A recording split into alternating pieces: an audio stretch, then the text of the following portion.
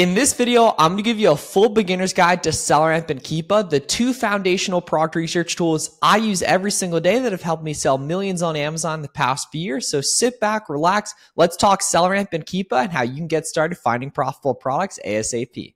To start off, guys, we're going to take a look at the pricing on SellerAmp and Keepa, as well as how to actually use them. And then at the end, I'm going to do some live product research and show you how to find a profitable product live once you actually know how to use SellerAmp and Keepa, what a good product looks like and what a bad product looks like. Let's dig in. So SellerAmp and Keepa are two Chrome extensions you're going to want to be using for Amazon online arbitrage, working from home to find discounted name brand products to flip on Amazon for a profit. In terms of pricing for SellerAmp and Keepa, they both end up costing right about $20 per month to get started right there, just using the basic version. SellerAmp, you can go ahead and get a 2-week free trial on our website, selleramp.com.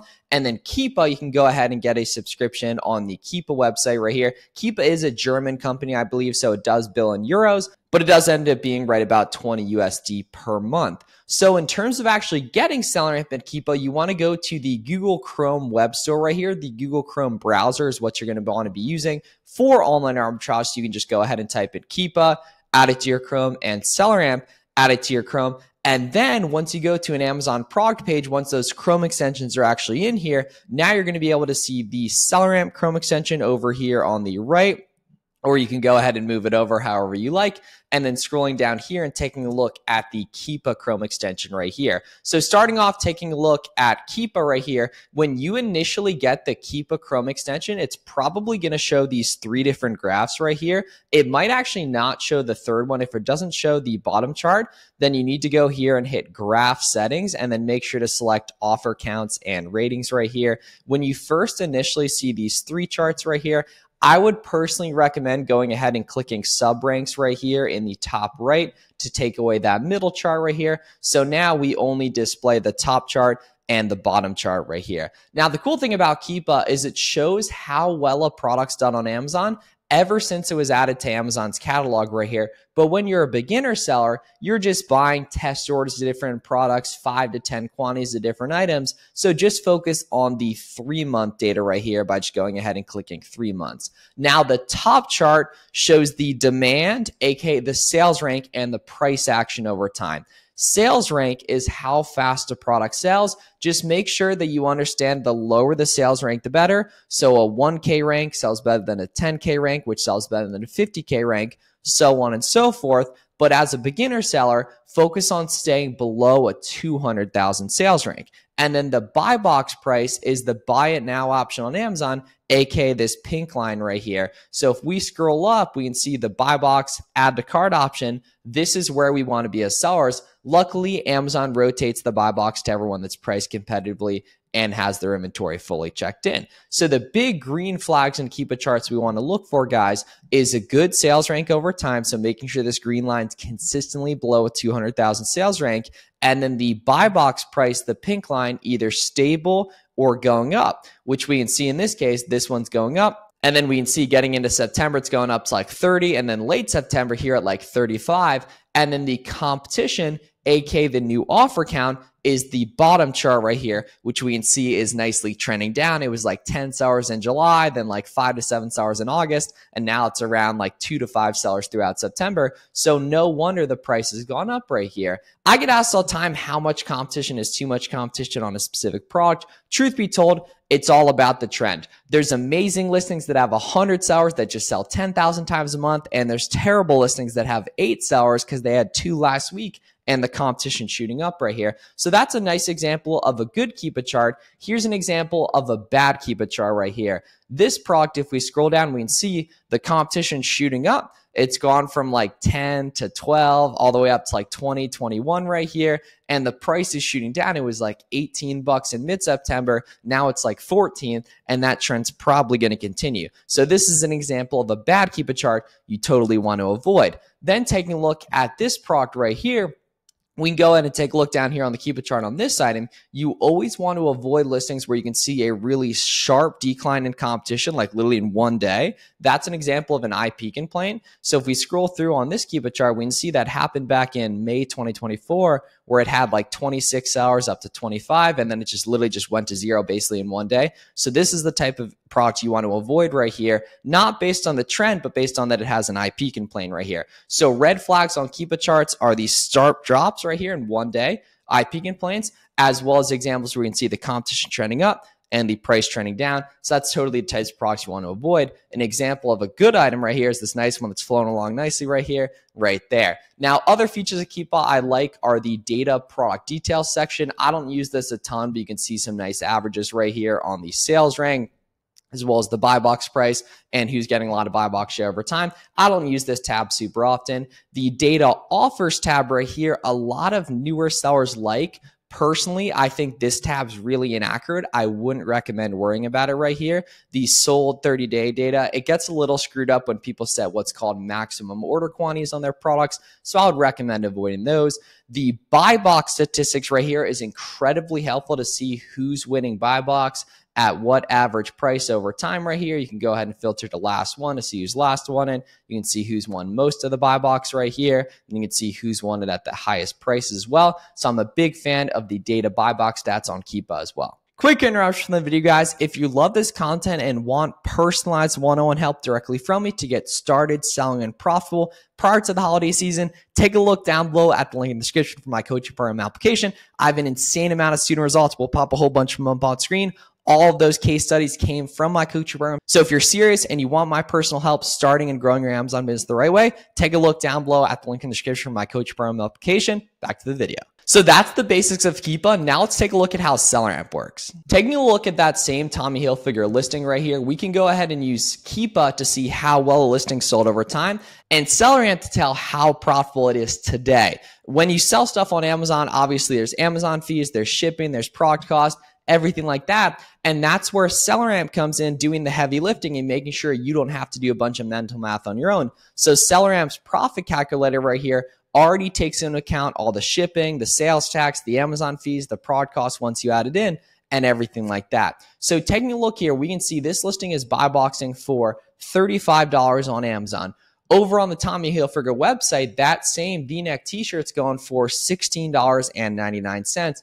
And if I scroll to the bottom of this retailer here, guys, I can see literally from the Tommy Hilfiger website, there's also a 20% email coupon. So now plugging this in on the SellerAmp Chrome extension, I can see $16.99. Shipping from the supplier to you is almost always free. Shipping from you to Amazon is already factored in on the SellerAmp calculator right here. I can go ahead and do math within SellerAmp and take off this 20%. And now this becomes $11 profit and an 83% ROI. But how do you know this listing actually sells? Well, that's where sales rank comes into play. So we can see comfortably under that 200K rank, comfortably above 30 estimated sales per month. So basic winning product research criteria, guys, to write down is under 200K rank, above 30 estimated sales per month, $3 plus profit per unit, and a 30% plus return on investment. And remember, guys, that's after shipping, fees, sales tax, literally everything right here. Now I can see there is a suspected IP alert here, but if I take a look down here at the Keepa chart, I can see there's no examples of those huge drop-offs in offer count right here, aka competition, like we saw on that other item right here. So if you see the suspected IP or the suspected private label, don't automatically avoid those items. If it's an IP alert suspected, go ahead and see if the Keepa chart's actually showing in that brand. And if it's suspected private label, which automatically shows just based on low competition, you need to check if the brand is dominating it. But we can see in this case, there's obviously a bunch of third-party sellers right here. So taking a look down here at ranks and prices on SellerAmp, we can see some of the different averages for this product. The buy box current, we can see a 30-day average, 90-day average, 180-day, etc. right there. You get a lot of that just from the profit calculator right here. And see the different alerts on this product in respect to Amazon sharing buy box, private label, IP analysis, etc. You can also see a mini Keepa chart here. I spend a lot of time on this, especially when I'm doing retail arbitrage using the SellerAmp mobile app, which is included in your SellerAmp subscription. So when you get a 2-week free trial of SellerAmp, not only do you get the Chrome extension access on your computer, but you also get the retail arbitrage app on your phone for scanning products in store. This is really helpful, especially doing retail arbitrage here. The profit calculator, you can see a detailed breakdown of the cost, price, ROI, maximum cost right here, and all the fees that go into a specific product right there as well. You can also see the variations on a specific product, so what different colors and sizes are offered right here, as well. You can go ahead and see the discounts that are offered here too. You could go ahead and plug in a discount to see how that affects the profit, as well as the offers on a specific product. More on this a little bit later. And then you can also, this is a huge mistake I see beginners make, is all the time when you're doing product sourcing, which we're going to do in a sec here, they'll find leads that are almost good, but they're out of stock. They'll find stuff that is not good today, but is good historically. You can go ahead and add that to out of stock, almost good in different Google Sheets on SellerAmp to actually organize these leads for the future. And that's super, super helpful to go ahead and plug those in and actually organize items you find that are good, but they're out of stock, or that are almost good today, but are very historically good, that might be better for the future, especially with the holiday season coming up. So that's the basics of SellerAmp in respect to product analysis right here. What you also want to use SellerAmp for is basic product research. So a lot of beginners think the best way to find stuff as a beginner is to go to random websites and look through their clearance sections. That's called manual sourcing. I would never recommend doing that. There's also some like BS automated tools that are kind of like get rich quick schemes in the Amazon world. Don't worry about those. Just use SellerAmp and Keepa. Automated sourcing doesn't even work in 2025. What makes the most sense, guys, for beginners, it's what's called the storefront stalking method.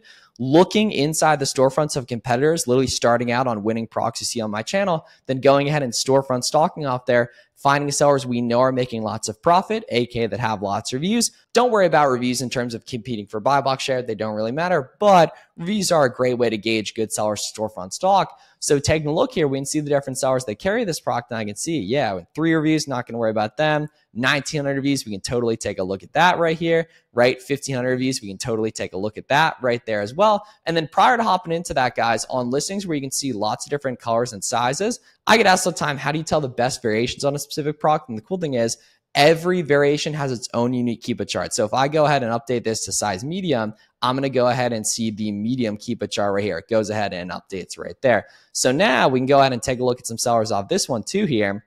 Same profitability here. If they got lots of views, yes, same sellers make sense right there, but then that seller there, right? So we can go ahead and open these guys up. And now we can see instantly inside their storefronts all the brands they carry. So we're getting other ideas of reseller friendly brands and all the categories they carry here. And all the items that show up at the front of their storefront are their best selling winning products, the items that sell the fastest, right? And it's like, okay, how do you know which listings to actually open up? The ones that have the good sales ranks that Amazon isn't on, the ones Amazon is on, I would recommend avoiding as a complete beginner. The way I like to do it is I go ahead and click brands I like to sell. So for example, Jockey's gated. You can get ungated nice and easy. I have an ungating tour on my channel here. Same with these other brands. So for example, like 91K rank, we can go ahead and take a look right here. 30K rank, go ahead and take a look right here. Don't be afraid of ungating as a beginner. The full tour on my channel, it's nice and easy. We can see 427K rank. I don't like that. And that's the great thing about storefront stalking, guys. Say we take a look like Nautica listings, is all these listings I know people are making money on. So for example, 170K rank, let's take a look at that. 77K rank, let's take a look at that here, right? Otherwise, they wouldn't be selling them. 47K rank, let's take a look at that here. And now come these listings right here, I can go ahead and see the different colors and size that are being sold right here. A little pro tip for those of you guys that are still in this video that are really serious about the stuff is you can go ahead and use the variations tab on Keepa to navigate these. So if I go down to variations on Keepa here, I can go ahead and organize my columns similar to this. That's really, really important that you go ahead and organize your columns similar to this. And then I'll go ahead and filter top to bottom by buy box. And then I'm going to look for good offer count movement. So good movement, not blockiness on the offer count movement, aka the competition. So we can see blocky right here. I don't like that. Nice and movement right here. I like that. So 36 right here. In order to be profitable, we typically have to pay about half or less of what we can sell a product for on Amazon to make money. Then we literally just go ahead and once we find good Amazon listings, storefront stalking, we just go ahead and search for product title on Google right here to see what websites actually carry this product. So we can see, yeah, these stretch boxers right here. Let's see, is that color on here? Okay, let's see. Are any of these guys going for, 30 plus right here? Let's see. Yeah, 35 right here. Okay, so let's see. JCPenney's right here. So taking a look here, yeah, blue, true navy right there. So we can see, yeah, taking a look here. So these are $16.19. So plugging in right here, $16.19 right here, we can see that's nice and profitable. $7 profit, 46% ROI right here. But then I need to go ahead and check the Keepa chart if this actually sells. So we can see this is a slower mover right here. There's not a ton of movement in the offer count right here. So even though this is profitable, I would actually probably pass on this product here. No problem. Let's keep it moving right here. So this next one here, this next jockey product, we can see it's suspected private label, and we can see the brand selling it right here. This is sold by jockey right here. So I would pass on this because this actually probably is private label right here, unless there's good offer count movement, which we can see not the case on this guy. No problem. Let's keep it moving right here, right? We can take a look at these Nautica t-shirts right here, give a quick glance on these. Little bit slower moving right here, but we'll go ahead and hit variations, see which variations have the best movement right here. And the way I go ahead and do that is just filtering top to bottom by buy box price here, and then looking for good offer count movement. Yeah, so for example, like let's take a look at that. 29, do I think I could find these t-shirts for $15 or less in order to be profitable? Probably. Let's go ahead and plug these in on Google and take a look.